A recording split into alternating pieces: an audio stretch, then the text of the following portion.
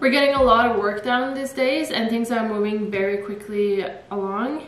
So I just wanted to give you a seedling tour and also talk about the seeds and how we're planning the garden this year for self-sufficiency before all of the seedlings just disappear outside into the garden. So the garden has kind of become my responsibility. We just try and divide the responsibility on the farm a little bit. Like Kieran tends to the chickens a lot more and I help him when he needs help, and then I manage the garden and then he helps me when I need help. So we're growing to become as self-sufficient as possible, as long as it makes sense. Like, we're not gonna grow our own grains, and also this is just our second year, so obviously we're not gonna be able to become self-sufficient yet.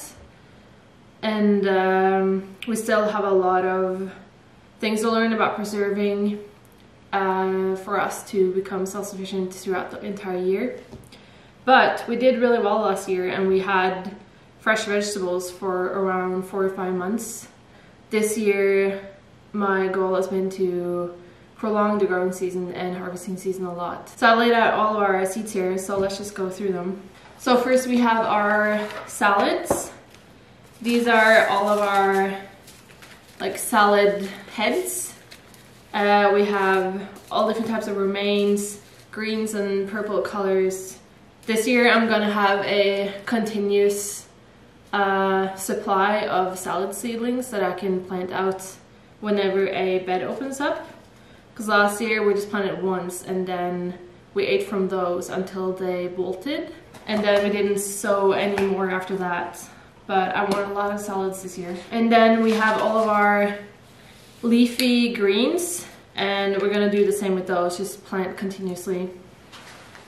And then we have our Asian greens like pak choi, tsatsoi, Chinese cabbage. There's some fennel and celery in here, and those I'm gonna plant, except for the fennel and celery, I'm gonna plant when it's too hot for the salads, like in July. Salads don't like it too hot, then they go to seed. Then we have our Swiss chards. These are just way too many for us, but I got a bit excited about all the colors. But whatever we don't eat, we'll just give it to the chickens, so it will get eaten no matter what. And then we have our spinaches. We just grew one type of spinach last year and I wasn't really that into it. It was New Zealand spinach. So this year I want to try a lot more varieties. And then we have our beets and radishes. I love making beet juice, so I really want to have a big harvest of beets this year. And I have everything from like deep purples to whites to yellows to polka. And then we have radishes and also just all types of colors, pinks and purple and pink and white and red. Radishes grow so fast, I'm just gonna continuously grow these throughout the summer. And then we have our beans and peas. And I've already grown peas out into the greenhouse and they're already like this tall. And it's a cold hardy crop, so they're doing really well. And yeah, last year we only really grew Canadian sugar snap. It was seeds that Kieran brought from Canada and they did super well. And we harvested a bunch of seeds from them. But we're gonna grow even more varieties this year. And then we have our herbs. We love using herbs, both fresh and dry them. We still have dried parsley and basil and oregano from last year. So here we have, you know, thyme, parsley, sage, basil, mint, tarragon. And then we have carrots. I'm really excited about growing carrots this year. We did grow them last year, but it didn't go that well because we grew them inside first and then we transplanted them out. And you shouldn't really do that because then you get really wonky roots. So this year I'm just direct sowing. And we have purple with an orange core. We have normal orange carrots, both summer and winter carrots. The winter ones I'm gonna store in the basement. So every type of carrot. Norwegians really like carrots, so it's also a good crop for us to sell, so I keep that in mind. Then we have other roots. I'm not really sure about the names in English. We just call it parsley roots and oat roots and black roots. And then we have parsnip. And I'm gonna do the same with them, just direct sow. And then we have the vegetables that yield kind of a fruit, like tomatoes and chilies. I might have like 200 tomato plants this year. I have so many, maybe even more. But I hope to make enough tomato sauce to last us throughout the year because we eat a lot of tomato sauce. Yeah, and then we have chili pepper. They're not doing that well, but if they don't produce, I might just buy a plant from the garden store. I also planted aubergine and they're also not doing great, but it hasn't really been that hot yet. So if they don't produce, that's not a big deal. It's just something I wanted to try. And then we have cucumbers. And last year I grew one type, and I'm amazed at how well it did when I think about how badly I treated it. It was the last seedling that I planted outside, and we were just so tired at that point and we were so behind, so I kind of just like threw it in the ground with some compost and just left it. And I think one plant produced like eight cucumbers, and then later I found 4 more plants in the pumpkin patch because I had mistaken them to be pumpkins, and we got some out of those as well. But this year I'm gonna give them a little bit more attention. So I have white cucumber, I have sort of normal cucumber, and I have some cucumbers to pickle. And then I also am growing a lofa, which we're gonna dry, and then it's like a sponge that you can use for dishes or use in the shower. And then we have flowers. Didn't really grow any flowers last year except for sunflowers. So this year I'm gonna give that way more energy. We have a bunch of edible flowers, and I have this Cosmo, Alyssum, Echinacea, Rudbeckia. I've never really been that into flowers, but the pollinators love them and it really makes a beautiful garden. So I'm gonna focus more on that this year. And then we have our onions. And this is the first year where I'm growing onions, and it's gone terrible. I've killed most of them. They're a bit tricky because they like really loose soil, and also the roots rot very easily if they're in water, or if you water too much. I tried sowing onions twice already this season, so I actually just caved and I got onion bulbs. But I also have a bunch of spring onion and something called salad onion and silver onion, and also a bunch of leeks. And then garlic we sowed last fall and they're popping up already, so hopefully we have a lot of garlic this year. We use a lot of garlic. I mean, Kieran's half Indian, so we cook with a lot of garlic. And then we have our brassicas, and I'm growing a lot of kales and cabbages this year. We have green kale, we have red green kale, we have something we call palm kale or black kale. They're so decorative, and also the chickens love them, so we can't really have enough kale.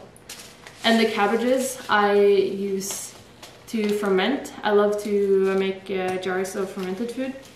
So I'm growing a bunch of different cabbages. Purple, pointy cabbage, normal green cabbage, Savoy cabbage, Brussels sprouts, and also cauliflower and broccoli. I didn't grow cauliflower and broccoli last year, so I'm really excited to try that this year. And the cabbages didn't do that well last year because we didn't have nets to protect them from the cabbage moth. But this year I have that, so I think they will turn out pretty good this year. And it's also a great crop for storage. I mean, cabbage will last months in the basement. And then we have squashes. And last year we grew one type of summer squash, and we had like 8 plants, and they produced so much fruit. We had way too many squashes. We were making squash bread and squash fritters and just anything you can think of because we had so many squashes and we didn't know what to do with them. And this year I'm growing more. But like I said, chickens will just eat anything that we don't eat.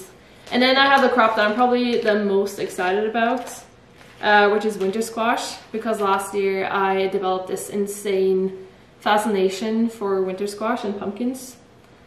So now I have seeds for over 40 types of winter squash, and I'm growing about 20 types, I think. We don't have that much space for pumpkins this year. Next year, when we have a market garden, I'm gonna set aside at least half an acre to a pumpkin patch. But yeah, so we have gourds, which are super decorative. They're not edible, but they're really, really pretty. And I can't wait to decorate our house with gourds like this. And then I also have a bunch of huge ones, like Crown Prince, Des Atlantic. Those are the huge ones that can get up to several hundred kilos. Jack-o'-lantern, which is like the typical Halloween pumpkin. Rondini, red curry. Red curry is great for eating.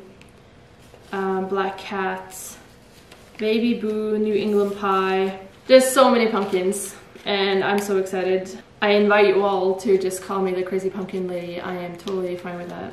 And then we have some seeds that we harvested ourselves. So we have a bunch of radishes and coriander. And we also have comfrey and bush bean and Canadian sugar snap and climbing bean, marigold, borage, some pumpkin seeds, grapes. Harvesting our own seeds is definitely something we're gonna focus more on this year and in the upcoming years, because it is a big part of being self-sufficient, having your own seeds, so you don't have to depend on stores having seeds, and you also don't have to spend money on it. So yeah, I think that's all we're gonna sow this year, and let me now show you the seedlings I have planted.